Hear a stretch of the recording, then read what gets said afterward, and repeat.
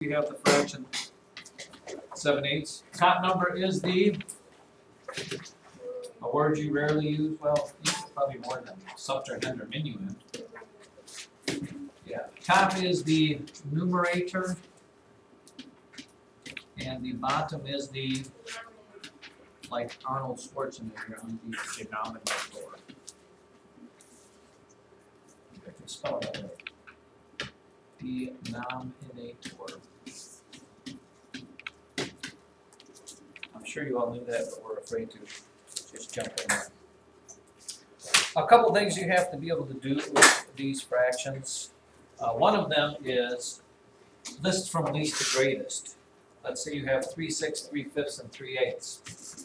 3/6, 3/5, and 3/8. And I asked you to put them in order from least to greatest. Give me somewhat of a thought process. By the way, the days of drawing out circles and shading them in should kind of be past for you, only because those are only as good as nice circles that you draw. You have to draw perfect circles and cut them in perfect pieces for it really to be accurate, and that's kind of a tough thing to do. You should never really have to do that anymore, so kind of get that out of your mind. In this, how do I know, if you're looking at this, the quickest, simplest way to try to figure out what's bigger or smaller in those fraction things would be, Wakala. See if they're more or less than half. Yeah, compare them to a half. Compare to 1/2.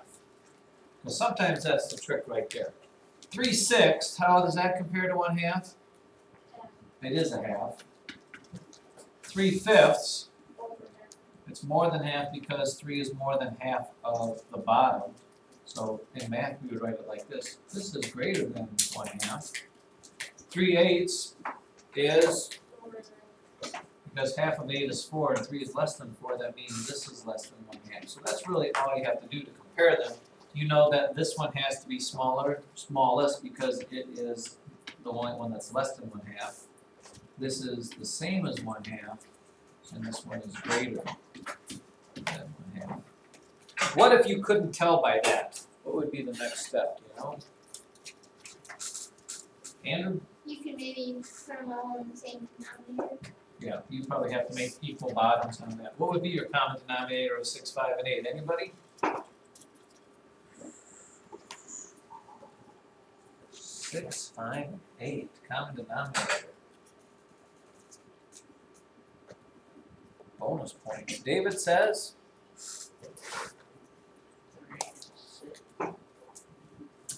I don't think 8 goes into 3 or 6, so it can't be that. What's the smallest number that 6, 5, and 8 are going into? Anybody? Going once? Going twice? Landon? 3? 8 doesn't go into 3. Not the smallest number that goes into them, the smallest number they go into. For example, if I were adding 3/5 and 3/8 together, my common denominator would be 40. Smallest thing they both go into, it's going to be bigger than 40. Landon? No, it's not the smallest number that goes into them. It's a small. Let's look. You remember adding fractions before? 3/5 plus 3/8. What would be my common denominator? It wouldn't be 1. This would be 40. But now I have to add a 3/6 onto that. What's the smallest number that would go into those? 3. 6 doesn't go into 40. 6 times 6 is 36 times 7 is 42. Taking a shot at it? Nobody. All right. Well, we'll come back to that later. It would have been 120, but that's the beginning there. How about this problem?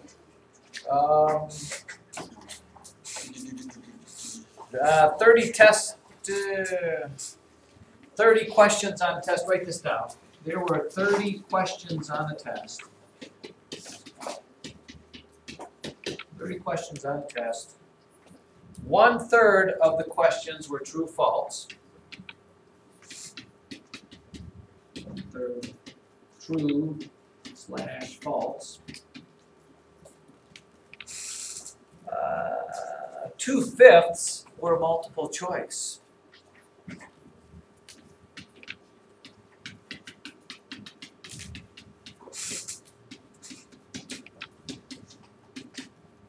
2/5 multiple choice.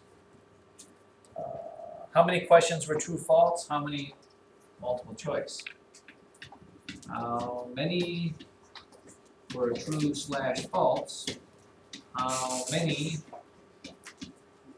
multiple choice?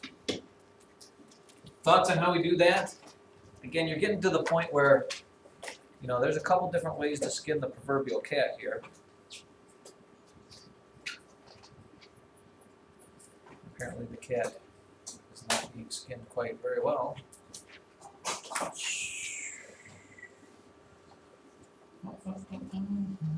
Andrew! Put on the same denominator. No, you wouldn't have to. That would be if you're adding together. We're not really adding here. Somebody, come on kids, you're 7th grade now. Anybody, how would I find out what 1/3 of 30 is? Maggie?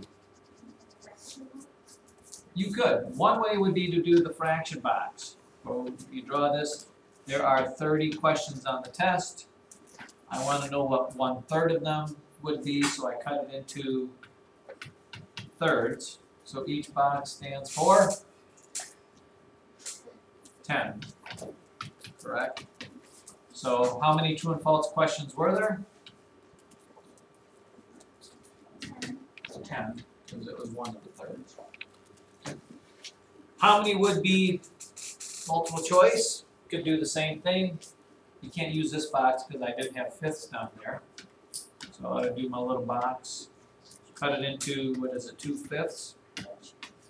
1, 2, 3, 4, 5. How much would be in each box then if I take 30, cut it into 5 equal pieces? It's been a long summer, we can't do the math there. Landon?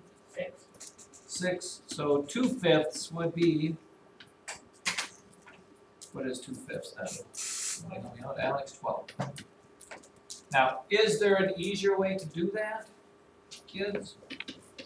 One that isn't quite, because I can guarantee in real world situations, you probably wouldn't sit down and draw these boxes. You get to college and the professor says, hey, find 7/8 of 220, 240. You're not probably going to buy that and draw the fraction boxes. I'm going to tell you the key word is this. You wanted to find 1/3 of 30. Did you miss that? 1/3 of 30. Maggie? It's just multiplication. What is 1/3 times 30? You get, you can cross cancel if you like, you get 30 over 3 and that equals 10. But the pictures are a good representation of that. Most people say do or not at that point. Nah, you don't have to. Not that. And then look at your books on page 33, please.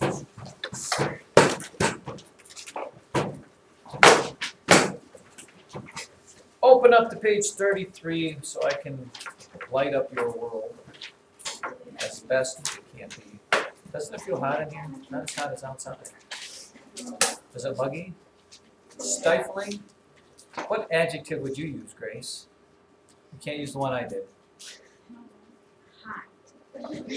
Hot is such a generic word. You can't just say hot. Stifling was a good word, huh? Alex would say it's Humid. Oppressive would be a good word. Humid is humid. Humid has not got any bad connotations. You want a word that says it's not nice to be outside. Some people like humid. Oppressive. Blistering. Blistering would work. Taylor? Boiling? Scorching. Super hot. Blazing. Uncomfortable. Melting. Melting. Look, children, at page 33. Practice letter C for me. Letter C, and see if we can't make heads or tails out of this. If you read C, it says, dear old Greta drove 288 miles and used 8 gallons of fuel. Greta's car traveled an average of how many miles per gallon of fuel? Somebody tell me what you think you would do there. And then I will tell you the key and how you know that's what you should do. and I'll tell you this again in another day or two or whatever there. Cabran says you divide. How do I know I divide, and how do I know what I divide by what? Brick Cal. You know what you're dividing because it says per. Thank you very much. It wants to know this. It said miles per gallon. And I think I've mentioned this before. The word per is a fraction bar. You are going to put how many miles you went over how many gallons it took. So there's no doubt there where the numbers go. I know I went, what, 288 miles, and it took me, how many gallons? Did it say 8? 8 gallons. And then I just want to do that division. 8 goes into 288 what? 3 is 24, 36. And you could write it in, sometimes we don't write it in fraction form, we just do MPG. Because you know that Chevy is the MVP of MPGs. Have you ever heard that commercial? No. Just me. Just me. Good.